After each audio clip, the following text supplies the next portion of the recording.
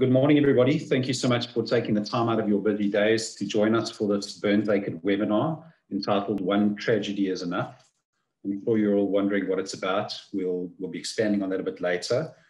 Just by way of introduction, for those of you that don't know, my name's Alan. I'm the General Manager for Burns Naked.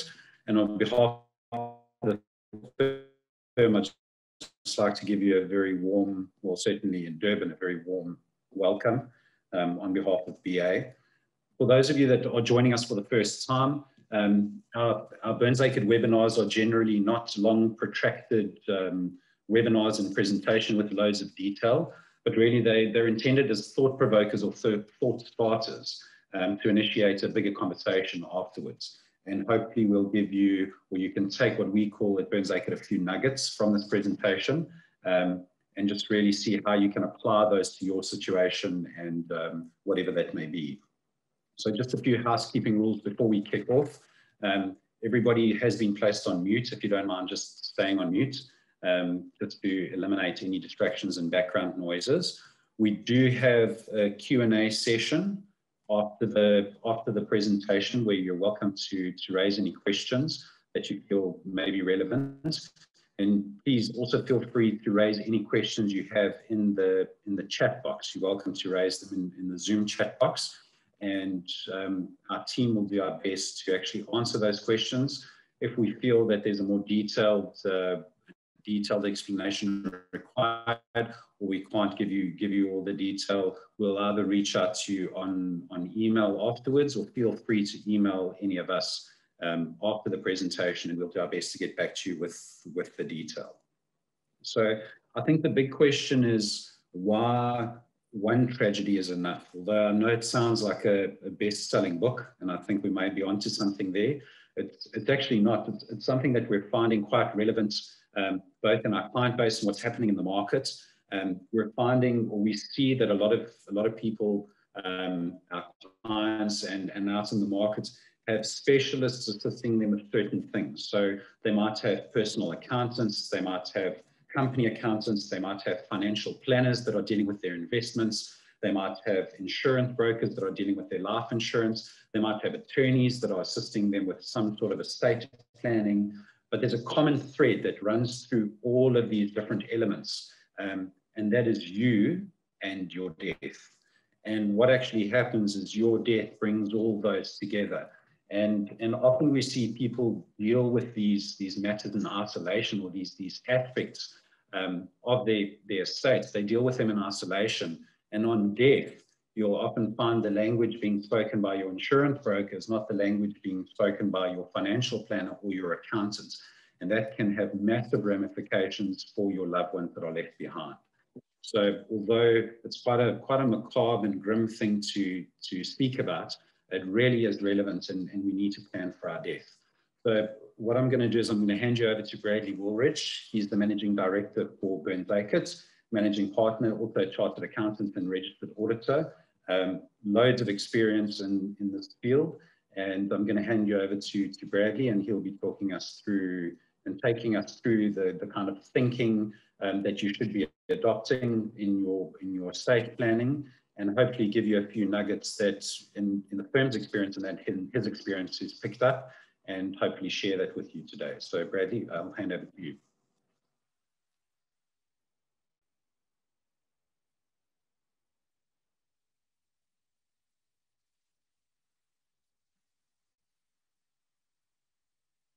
You're on mute, Brad.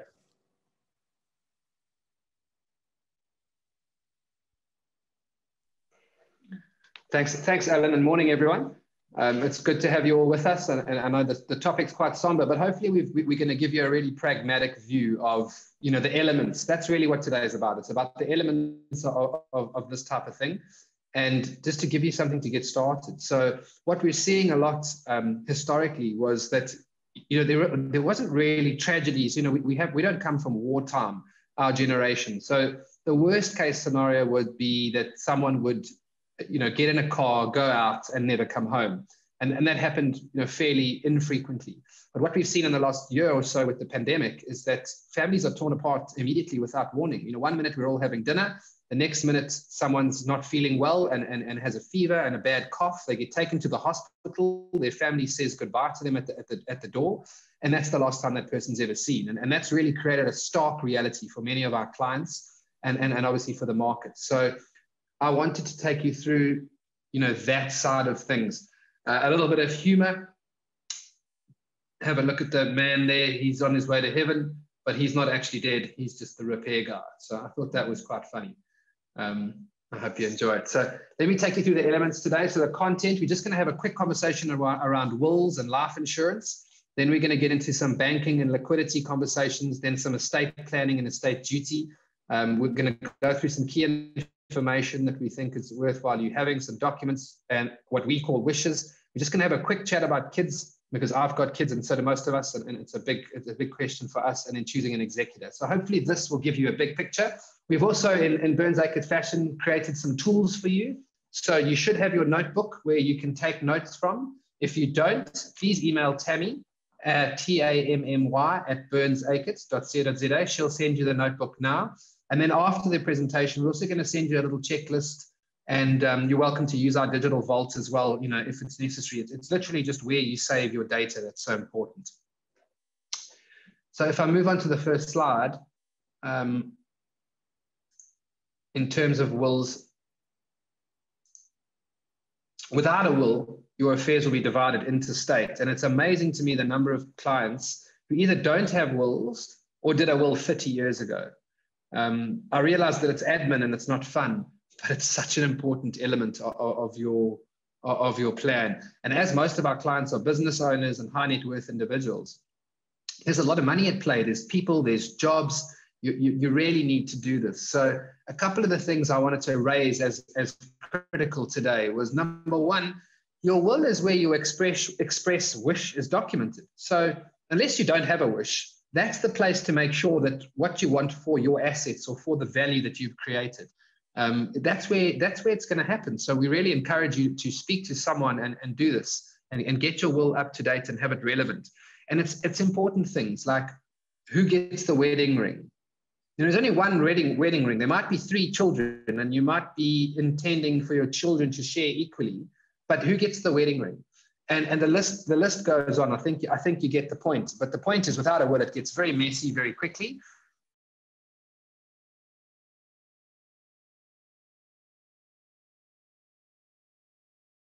A will so that it's part of that agreement and that it's clear. But the little tip from us or from Burns Acres is you'll see the light bulb. The executive's fees, I think they can go up to about 3%. I don't know the exact number, but you can pre-agree a fee with your executor and you can negotiate a fee of 1.5 or 2%. Now, the more substantial your estate is, or irrespective, actually, the difference in 1 or 2% on your estate is essentially the difference in what your children will inherit. So we really want to encourage you to be clear on your executor and their fees. That's the tip for today, and then to have your will. And just remember that your will give your loved ones clarity about what you're doing and why you're doing it. So that's the story on wills. I just want to show you a little joke that we've put together, that we found for you.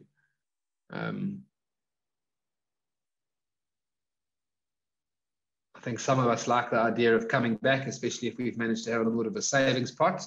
Unfortunately, it's highly unlikely that we're going to get our own money in our reincarnation, but the old lady certainly, gave me a smile. So if we look at our life insurance, I think this is the one area where I was not up to speed last year, and the pandemic really kicked me into gear. So we need to try and understand what is life insurance, because we all think of it and we all sort of half understand it, but it really goes pretty deep. So life insurance is the lump sum that replaces the key individual in my mind. So at the moment, someone works and they bring in a salary. If something happens to that person and they don't have the ability to bring in the salary, then the only thing left to do to protect the family is to have some sort of lump sum. So that's important, and that's what life insurance does. It brings that lump sum into the family from which you can purchase an annuity or do whatever you want to do. But I think the complexity comes into the next section, which is what is it used for?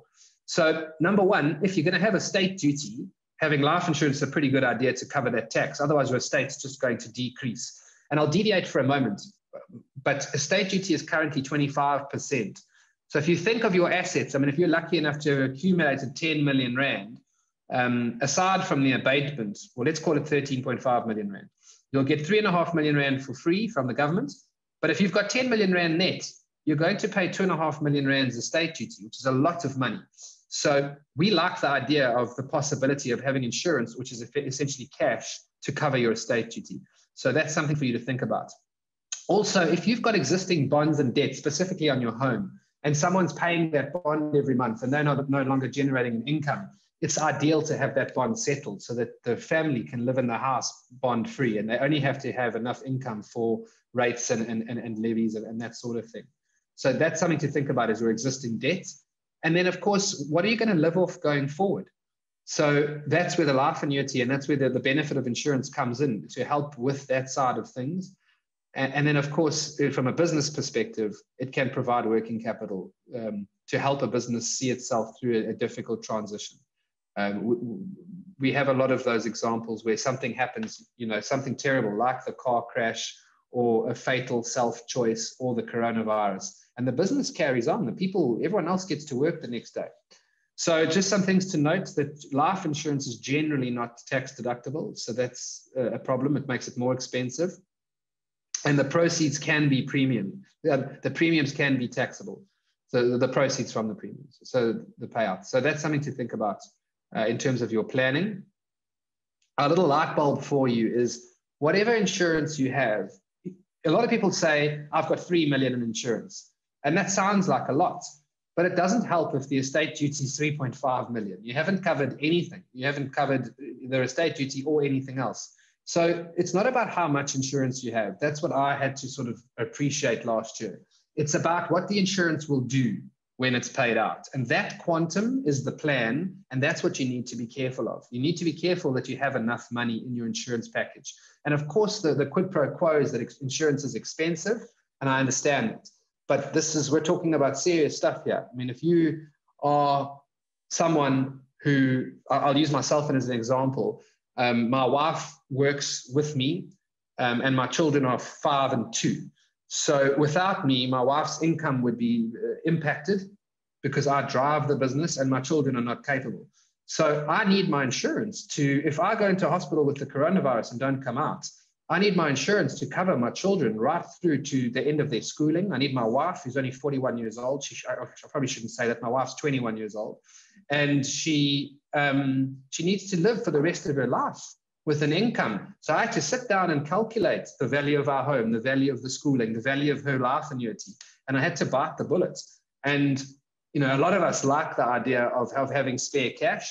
But my decision was that having that peace of mind, especially during the pandemic where things feel so uncertain, that should something happen to me and should the insurance pay, because that's another paranoia, that you don't get sufficient insurance in terms of not sufficient in terms of the clauses. Be very careful about what they're covering and how they're covering it. But once they get paid, they'll be set for life. And that's the point of it, because while I'm alive, I can protect them. But when I'm not around, I can't. So something less morbid to move into, but highly practical. We see this all the time, and that's banking. So once you report yourself once someone reports you as late, one of your relatives, your bank account's going to get frozen. Now, this doesn't work in families where there's one central bank account, where the cash is held in one account, because how are you going to access money with a frozen account? So we need you to be aware of this, is that once that happens, what's the plan?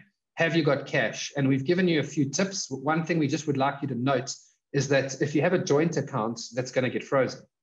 So in order to have a plan, we very much encourage you and your spouse to have separate bank accounts. You can use one bank account transactionally, that's fine, but have separate bank accounts that are accessible to you at short notice. That's really the point. Have your surplus funds, have the ability to transfer funds at very short notice, so log in. And to do that, you need to understand a few things. Like, for one thing, you and your spouse should be loaded as beneficiaries so that you can do quick transfers, but you must understand your payment limits, how much you can pay per day and per month. So an example would be having a payment limit of 50,000 Rand a day and having 500,000 Rand in the bank. You don't have 10 days to transfer the money. So you need to know how to change limits. And a lot of the stuff might sound obvious, but I can talk to you from the perspective of a married man who this stuff's not obvious to a lot of people. So we have to show each other how to do the banking, how to log in, how to change limits, where the cash is, which accounts it's in. And once we're able to do this, then we can move money at short notice. And that's important. So our last little point was, in order to prevent some sort of tragedy, it is useful to leave your family with some cash. 3 to 6 months is a lot, but sometimes an estate can take 9 to 24 months to wrap up. So 3 to 6 months might not be enough, but it's certainly a lot better a position to leave them in than no access to cash. So there's nothing worse than seeing a family with a late person and the rest of the family's got 20 million in assets, but no cash. They can literally not even buy food. Their credit cards are closed. So, and the assets are generally property. And so now this family, before they can access money, they have to go through absolute turmoil because they're not able to sell a property in 5 minutes. Everything's locked down and it becomes a real problem. So, and this is what we're talking about. Again, if I use my family as an example, my entire family's overseas. So there's no one here to even help my wife out if the situation got difficult in the very short term. And certainly over a few days or a week, money could be transferred and someone could help. But the point of what we're talking about today is to not put yourself in these positions. So when you're dealing with the grief, and I was reading an article about that tragedy that happened in Cape Town last week with Anele Tembe. And the words they use, which is often used, is that the partner was inconsolable. And I think about the concept of being inconsolable through grief, yet with the responsibility of children, for example. And you can't get away from that. Those children are going to want to be bathed. They want to be fed. They're not going to understand things. But now you want to add further complexity around there's a lack of cash, or there's a lack of planning, or there's a lack of information. And that's really the point of today. It's to say, take a projected view of what the tragedy would look like, and then take it from the view of the people that are left behind and look at what they're dealing with, which is grief and or children and or everything else, and then compound that with an inability to do basic banking or access basic cash, irrespective of your wealth. Now you start to take the tragedy and you start to make it worse. And so hopefully that helps you understand that. And this banking section is something that's relatively easy to set up. A more complicated concept, which we want to take you through, and we've kind of alluded to it so far, is liquidity.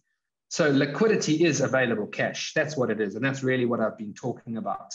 And that's what I need you to understand. It's available cash. It's what can I access, not what do I have. Because what you have may be locked. It's what you can access that matters in the short term during the crisis.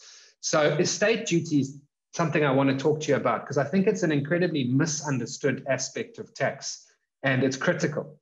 So when you die, the government will tax you, just like when you worked. It's unreal, actually, but it is what it is. So every month, we all go to work, and every month the government takes a piece. And in South Africa, as we know, it's about 40%. And they say, thank you for your efforts. We'll take almost half. When we die, they go, well done on saving with the residual balance of your after-tax money, but we're going to take 25% of your assets. Now, here's the part I want you to hear, because I'm not in a position to confirm this, but I calculate estate duty as 45%, not 25%, because I believe that at some point we're going to be globally aligned. I think in the UK it's 40%, in the US it's 40 or 45. I cannot see the ANC government indefinitely leaving estate duty at 20%. It's also how they can access rich people's money, because eventually that person will die and 25% of his money will go. I use 45% for my planning. So my worst case scenario is priced into my plan. And that's what I'd be encouraging you to consider is, yes, 25% is the status quo, but if you plan around them adjusting it, then you're covered. And if they don't, well, then your family benefits. So that's just something for you to think about. Estate duty is very closely linked to donations tax. And the reason they do that is because if you knew that, let's say you got a terminal cancer diagnosis and there was a differential, you would just donate your estate and pay the reduced amount. But estate duty kind of matches that. So what they do on both taxes is the first 30 million is at 20%, and thereafter it's at 25%. Now, bearing in mind, I think this is going to move towards 45%. We can see how quickly these numbers have a significant impact on the value you leave behind. And it's the value you leave behind after tax that your family will live off. Your family won't live off the pre-tax amount. So if you left them 10 million Rand and you assumed 10 million Rand was a life annuity of 50,000 Rand a month, you might be leaving them 6 million Rand, which is a life annuity of almost half. So you need to be, instead of 50,000, it could be 30,000. So you need to be extremely cautious about what you leave your family with, especially if you have a family of people who haven't worked for 30 years. You can't expect your 55-year-old husband or wife or 60-year-old husband or wife who hasn't worked for 3 decades to go out into the market and generate significant income. You're asking a lot of the people you leave behind. And so this is why I'm so passionate about the topic, because I understand it and I feel it's highly relevant to myself. So liquidity planning is quite important, because if we plan in advance, then we can actually reduce the taxes, because we can now have a strategy to say that's how much the tax is going to be. Let's see how much less we can make it. That's what liquidity planning is. So that's important. And we often do that with our RT 144 and using our donations allowance to decrease our estate. That's the simplistic way of doing it. There's far more complex ways, but at a minimum, you should all be doing that. That's very easy to do. And it's one form once a year to SARS, and it reduces your estate duty by 25,000 Rand a year. So if you do it for 10 years, you've reduced your estate duty by 250,000.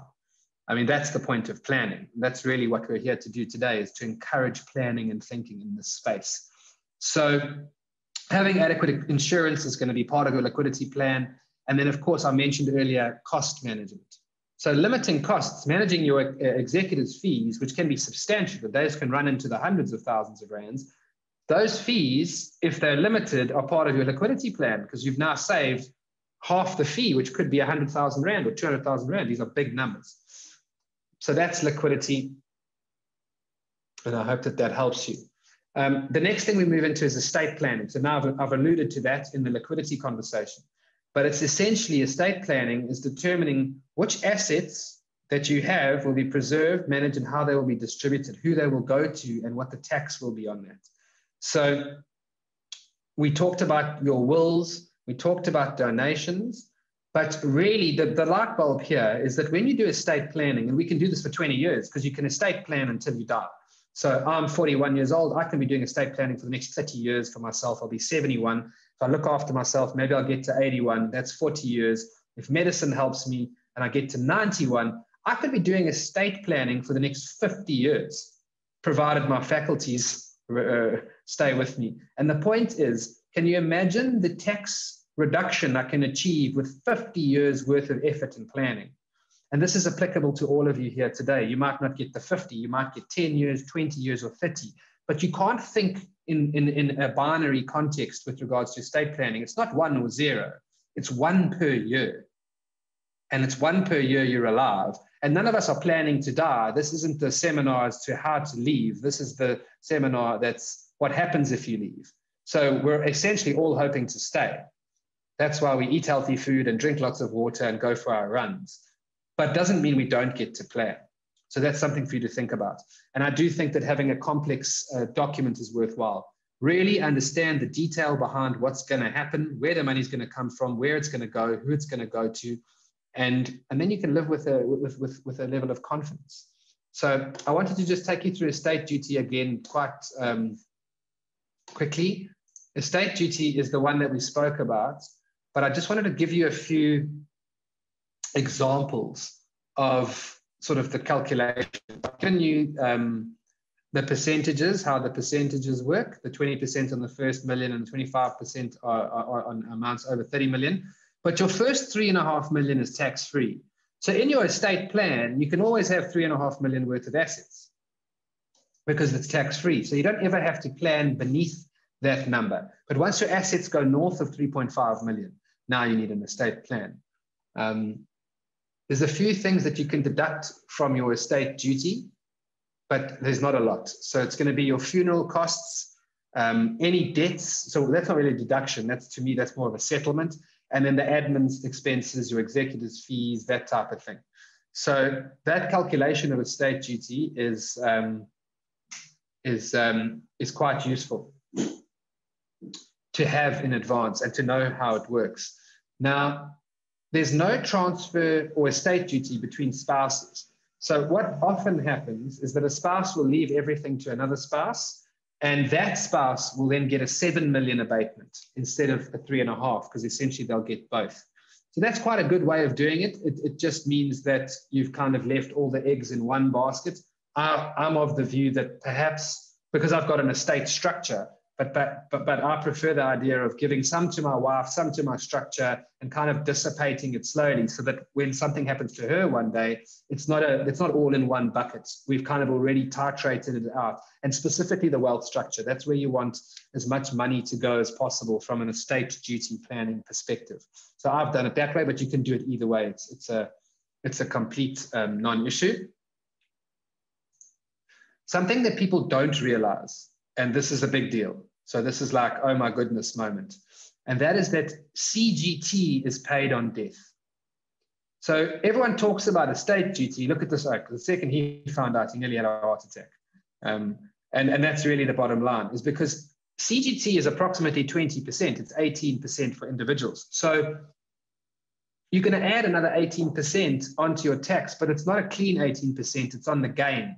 So how those gains work are important. So the moment I die, SARS deem me to have sold everything. And that sale will essentially trigger the capital gains tax calculation. So I'm probably going to own 3 types of assets. I'm probably going to own property. So if I bought my house in 1985 and I pass in 2021, I probably paid 50,000 Rand for my house, and it's probably worth 5 million Rand now. So the capital gain at 18% on 5 million bucks, and I'm not talking about primary residence exclusions. I must be careful not to confuse the different tax things, but the gain on 5 million Rand would be R1 million tax. And that's CGT. That's not estate duty. Estate duty on 5 million Rand's assets would be another R1 million. So I bought my house in 1985. I love where I live. My family loves where we live. And it's a magnificent home. It's got an acre of field. It's just wonderful. I don't really have much money because I'm not wealthy. I just bought my house, then. But I've got enough money. I've got some savings and some property and some investments. But my house alone has just given, my death has just given my family an approximate 2 million Rand bill. That's the sobering reality I need you to grasp today. That without a plan, your home life that you think you're leaving your family to continue living now has a 2 million Rand invoice attached from the receiver of revenue. And if he doesn't get his money, he's going to sell your house. And this isn't to make you fear. This is reality. This is how it works. So we need to be planned, and we're Burns Acre people and clients, so we need to get ahead of this. We need to be smarter than the government, and we need to have a plan. So that's how we do the plan. So financial instruments, things like your shares, etc. Well, the value will be the date of death. So if you bought Grindrod shares in 1990 at 1 Rand, and now your Grindrod shares are worth 10 Rand, you've made a 9 Rand gain per share. That tax is due and payable as you die. Not quite. You get a little bit of lead into provisional tax, but you get the point. You owe the money just because by virtue of dying, you've just sold all your assets and triggered capital gains. And then for business assets, we need formal equity valuations, which SARS tend to accept, or market valuations, which is much more difficult in the private sector, the private market, because of course there's no comparability, which is why the equity valuation is often accepted by SARS. Just to know, for SARS to accept a valuation, it'll need to be market related and at arm's length, and that CGT is in addition, which I've mentioned already. So if we just have a look at the calculation very quickly, it's all the value of your property. Property deemed, I don't really worry about that too much, but it's either my property or it's not. But the point is, deemed might be something that's jointly owned or whatever the case may be, but it's your value. I mean, if it's your value, it's part of your assets. Then any deductions, so the executive fees and the things we mentioned earlier, there's not much by way of their funeral costs. That gives you your deceased estate value.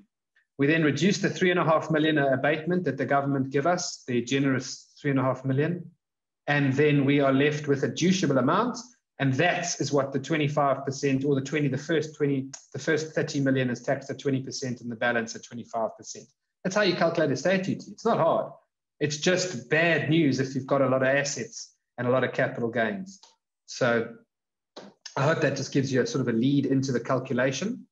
Then something that I think is not often considered, and one of the little value adds I wanted to bring today, is all the information that's in your head is gone. And a lot of that information runs the family. So now what?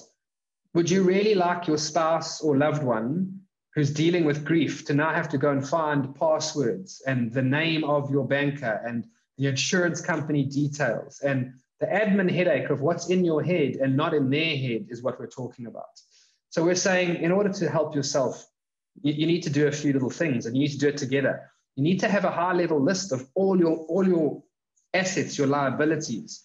You need to have everything that you know written down that's important. And so we've made a list, and we've said, here's your will, here's your executor, here's your accountant. We'll give you the list. So someone just asked, will we get the presentation? So you should get 3 documents from us today after the presentation. You should get the presentation itself. You should get the notebook, and the notebook's in the same format. So the format will help you sort of put your thinking into a document. And then you should get a checklist. And the checklist is essentially what I'm talking about now. The checklist is going to force you to answer a whole lot of questions and say, have I told my spouse my bank password? Does she know where it is? Does she know where my contacts are? I use business management software. And in that business management software, I've actually got a document that literally lists every supplier. I mean, I've got it down to the key names of my doors. So that's not perfect. But the point is that there's so much of the information that's in my head in a system. And that system is accessible and everyone knows where it is. So even though it's going to be incredibly difficult for them to pick up the pieces, I'm leaving them with the instructions. I'm literally saying, here's everything. And my mind says it must be far easier to have an instruction manual than have nothing. So that's what this is about. Passwords, key contacts, websites that you use. I'll give you an example. I pay for the electricity myself in our family. So we're on a prepaid meter. So if they didn't know where the electricity code was and just the little process that I follow, they'd have to sort that out or they'd end up with no electricity. That's the type of stuff that practical, simple, but you don't want them worrying about the lights going off. And this isn't even worrying about cash, remember. This is literally how to type in the token. So it might sound simple, but if they don't know how to do it, who's going to do it? You're gone. So that's what I want you to look through. The documents, I've given you a long list, which you'll obviously get a copy of this, but it's things that you're going to need. Where's your antenuptial contract? How are you married? Where's your ID? Where's your proof of address? Where's your passport? Driver's license, unabridged birth certificate for children. All of this stuff, this is what your executive is going to ask for. And you wouldn't believe the number of estates that are held up because they don't have a marriage certificate and they have to go through home affairs, and we all know the process, or we don't know the process, but the process doesn't work particularly well. So those documents, we're encouraging you to have those ready and understood. Key people, who are the access people? Who does your partner need to know? Pets, children, all of this stuff. Like, have a plan. Because if you don't have a plan, I know I'm repeating myself, but you really need to get it today. Like, if you came to the seminar, you must have an interest in this. And if you don't have a plan, you will leave your family without the plan. It's very selfish, in my opinion. If something's going to happen to me, what I do, my family need to be protected. So more key documents, your insurance documents. It doesn't help to have all this insurance and no one knows where the policy is or who the broker is. You're not going to spend 3 months finding them and hunting down the policy number, and it's a nightmare. Just keep it simple. That's the contact. Another nice thing to do, it depends on how your family's set up, is we share everything, my wife and I. So it's very simple for us. Everyone knows that we share everything. So the insurer knows that. Everyone knows that. So all my financial advisors, they know it's both of us. So they have a lead into both of us permanently. The tragedy for us would be if something happened to both of us, like an airplane, because then there's a gap. And that's our reality that we've got to face. So insurance, income documents, your list of assets and liabilities, And definitely for your list of assets and liabilities, I would talk to a professional like a tax guy or someone, maybe a lawyer, or maybe not the executive, but you want to make sure that list represents itself in the best and most tax efficient way. So you need to be aware of that. IT information, cell phones, everything's linked to your cell phone today, your banking, your everything. So make sure you have your partner's cell phone.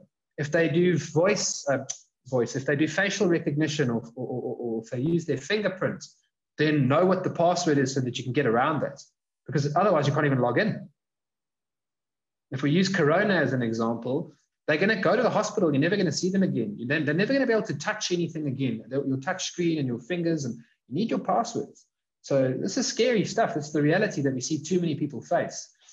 Just to lighten it up a little bit, if we look at the picture, you know, we all know the marriage vows are till death do us part, and it is a great question. What happens when we get to the pearly gates, especially if we arrive together?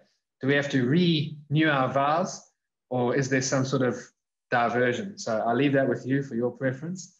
The next slide is actually just something I came up with for you, and that is, a will is quite a cold thing, and I don't want this to be a cold process. That's actually why we're here, because to take it away from the cold. And so I think it's a great idea, and it's something I'm going to do, is to write your loved ones a letter and let that letter go with the will. It's obviously not a prerequisite, it's not legally required, but it's a nice soft touch, and you can make it intimate. Because we must understand, we're not talking about being 85 years old and dying of natural causes in the arms of our loved ones. We're talking about a tragedy. We're talking about a happy young family, and one day someone's not there. And so perhaps not just having a will, but having a letter of wishes, a letter to your family, a letter to your children, and a really personal, private letter. That's just something for you to think about as you plan this. Then when it comes to your children, I would encourage you to be more active. And this is so difficult because you would have chosen someone. Please make sure whoever you choose, it's legally documented and legally enforceable. We've discussed your life cover. Something to consider for your kids is whether the money goes into trust or not, and then how that trust is administered and who it's administered by. So if you have a fairly large business and the business payout from an insurance perspective is substantial, if you've got 5-year-old kids or 17-year-old kids, giving a 17-year-old 10 million rand, I'm sure statistically that doesn't set him up for his future. I think statistically that probably sets him up for some sort of alcoholism and chaos. So you've got to decide, if something happens to you, do you want your kids to have cash, or do you want them to have a managed life? And a managed life means a trustee or trustees who will look after them and allocate the funds. Very difficult decision, but everyone has to make it, for themselves. So it's not just who will look after your kids, it's how will the money be looked after and how long will it last? Will it get them through varsity? Are they going to have to start working at 13? Are they going to have to phone Apple for a job? That type of thing. So it's something for you to think about. Your investments, depending on what you've invested in and why, if you don't put into your will why or what you want to do with them, they're probably just going to get sold out. And there might be great investments, and they might be highly beneficial for someone to use, down the line, so the kids specifically. So if you tell people what your thinking is, then they've got a reason to understand it better. And then again, I talk about the plan and the letter. So that's something I just want you to pause on for a moment, because that's what we see. When we sit with someone and they have just lost everything, I mean, the fear in their eyes is unbelievable. It's unbelievable, because they literally don't even know how to make a payment. They don't know if they've got enough money. People often think they're rich. So the most common mistake people make is people think they're rich. And what I mean by that is they have someone who brings in a fairly large amount of money every month. But that's not what rich is. And that's certainly not what wealthy is. And the problem is, if the person doesn't bring in the money every month, everything disappears. Everything changes in an instant. And if you don't have adequate insurance to match that revenue, the level of fear you're going to be exposing them to is unbelievable, because it's completely unknown. I mean, that's what we're scared of. We're scared of the unknown. We're scared of, how am I going to pay this? How am I going to live? How am I going to get the kids through school? How am I going to get myself through to retirement? So, and this is, again, the point of today, is to say to you, Do you want to leave your loved ones in fear? Because that's what the absence of a plan will do essentially. And they're going to have fear. We can't change that. But can we try and mitigate it? That's the $1 million question. And I'll leave that with you. I'll leave that with you to answer. Something important I want you to understand is who your executor is. Without being overly facetious, it's a little bit like who your accountant is. So saying my accountant went to tech or my executor works at the bank, that would freak me out. Okay. We're going to encourage you to get a good executor, not just any executor. The difference is incomparable. It's like with tax. If you're with Burns Aikett, your things should be sorted. Your tax should be efficient. You should constantly be getting guidance and strategy as to how to move forward. With an executor, if you just get some random executor, you're going to put your family through some random process, meaning the paperwork won't be efficient. The time lag will be long. It'll be hard to deal with them. The response times will be slow. They will probably charge the maximum. And these wrap-ups take years. It's not the thinking that anyone can be the executor is not smart. So we ask you to consider the following. What qualifications do they have? What experience do they have? Are they about to retire? Point is me at 41 choosing an executor who's 67 years old.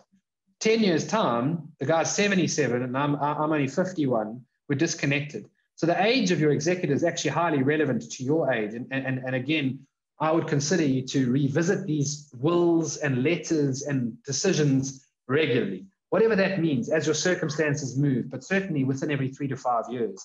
And unless your circumstances change rapidly, it's just an opportunity to reflect. And it's no different with the executor. What's their reputation? What do they do for a living? And then I like the personal touch. So is there an executor or a professional that you know that you feel comfortable with, that you would be comfortable dealing with your family, that you would be comfortable caring for your family's needs and making sure that they're answered and that the paperwork is done quickly and that the matter's prioritized? So I like the personal touch. My fee structure, again, have a look at that. Look at the support structure of the executor. If the guy works from his own desk by himself and he looks frazzled versus the guy that comes from a firm with staff and organization, you know, I bear that in mind. I mean, the frazzled guy is probably not going to reply. He's probably going to find it difficult, whereas the organized firm is probably going to be organized. So something to think about. And then the location, you know, if you want, some people do still like to meet in person and talk. So where's your point is having an estate in Durban and an executor in Joburg, if that's the case. So you need to consider where they're based, especially for the older folk. Having an executor in Belito and a home in Hillcrest, it's nearly an hour's drive. Like someone who's 70 or 80 years old doesn't need to be traveling for an hour to have these conversations. So there's a lot of factors that go into this executive decision, and these are just meant to guide you, not tell you what to do. I quite like this one. It's a little bit of humor. Hopefully it doesn't offend too many people, but it is quite funny because you don't get into heaven unless you believe. And of course, an atheist wouldn't believe that.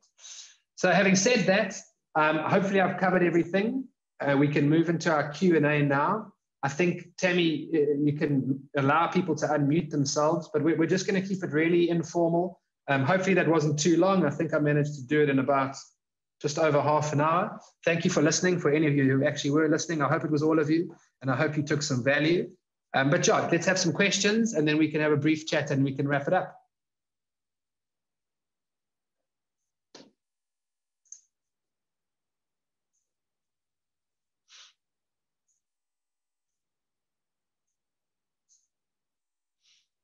So, Pascal, that's a good question.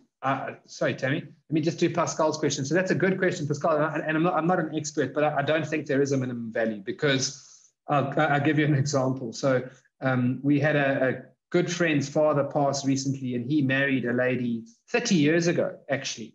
And the lady she was a housewife of absolute proportion. And he didn't have any estate.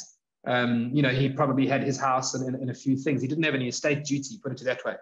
And yet he had a significant estate duty bill. Or not a bill, the estate duty, that's the wrong word, but the legal fees, the executive's costs. His wife had to pay this bill with no assets. So he would have been under the 3.5 million And I don't think that there is a minimum. I think a lot of people just declare no estate. So, you know, in terms of South Africa, but no matter what your estate is, it gets declared, you pay the costs, and that's the story. So I think that answers your question. Tom, I did answer your question in the presentation, so you will get copies of everything from Tammy. Tammy, did you have a question? I was just letting you know that someone had made a comment. Ah, okay.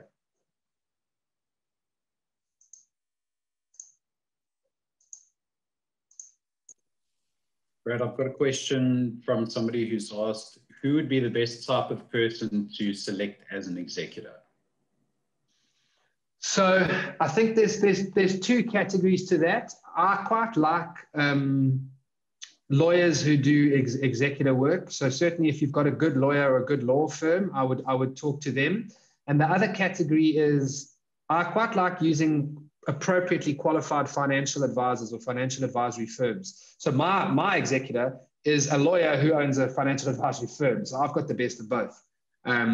And that's quite nice because they understand the legalities. They do it. They must do these things regularly, though. So that's kind of the caveat. Is it's not good enough to have a lawyer who will do an estate. Be very cautious of the language. If someone says, I will do your estate, be concerned. If someone says, I do estates and I have an estate department, that gives me a lot more confidence. So be very careful of the difference because a lot of people can do estates. And today we're encouraging you not to go with someone who can. I could probably do an estate as an example. I'm probably appropriately qualified. I've got all the books. I kind of know where to go. I'm not the guy you want doing your estate. That's the point. You don't want some oak trying to figure it out, trying to make sure it's done well. You want someone who knows how to do it and does it every day. So I would lean towards the good lawyers and financial advisors.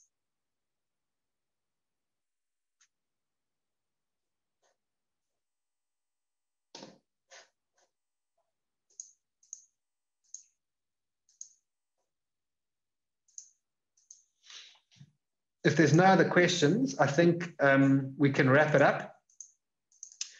We will send you the docs. I'm very grateful that you gave up an hour of your time this morning. I hope it helped you guys. And you don't have to ask questions now. I mean, we're at work. You can ask questions when the presentation's over. So you're welcome to reach out at any time. Something I did want to mention is that I'm more than happy. We have private client vaults, digital vaults. So I'm more than happy for you to keep a copy of your checklist, of your plan, of your will, of your instructions, of your letter in your own private client vault, digital vault. So the only person that would have access to that would be myself and IT. So not even, we won't even share it amongst, not even multiple clients. It's a little bit like a bank vault. It's set up so that each person's information is completely locked. So if you do want to do that, you're more than welcome. There's no cost. It's literally just going to be stored on our private vault, not going to be stored with your information. I'm trying to make the distinction. Your information is stored in our client vault. This is a digital, private, separate vault that I've set up to be able to save this type of thing for you, if you like. So you're more than welcome to use that. You're more than welcome to reach out at any time with any questions.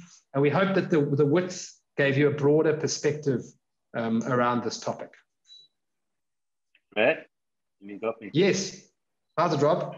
How are you, Brad? I'm actually busy with this aspect at the moment. In fact, for the last month or two, I've been honest. So this is very apt to me. My structure is somewhat different, as you know. We've been working together for a while, structuring things from the business aspect. Maybe we could just set up some time to just run through some of these things which are rather complex in my structure, but very valid in terms of the bank accounts and so forth. Running through the shares, where the shares are positioned and so forth, is quite an interesting aspect to what you just delivered now. So I don't know how you feel. Is that something we can do? Yeah, so Rob, that's exactly. Yeah, so Rob, that's exactly what I want to do. I want you guys. I mean, you're perfect. I'm so glad you're here because you've got the right setup. Your setup's complex enough, and you need to be considering these things. So I'm encouraging all of you to reach out, book a meeting. Let us help you with the thinking from a commercial perspective.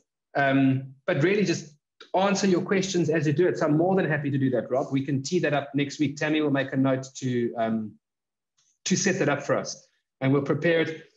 And I'll give you all the docs, and we can work through it, and you can ask questions. Because even though I'm not an expert in all of these elements, I understand them, so I can help you. That's the point. And if we, like, I'll give you an example, like life insurance. Like, I'm not a life insurance guy, so I can't tell you the details of life insurance, but I can tell you how it works, why it works, and what it should look like. And so when you talk to a life insurance guy, it might be useful to have me supporting the conversation and helping you get to the right conclusion. That's what I'm very happy to do for all of you. So you're more than welcome to reach out, and we'll sort that out. Okay, thanks. That's great. I'll chat to you next week. Brad, it's Brian Hacking. Hi, Brian. A very quick question. What is the highest fee that can be levied by an executor?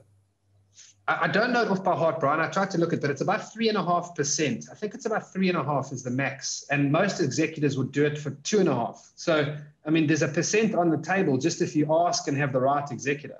That's okay. How big a deal it is. But you must be very careful, because if you don't ask, it's like a 90% probability that they'll take the maximum. I understand. Thank you. Yeah, no problem.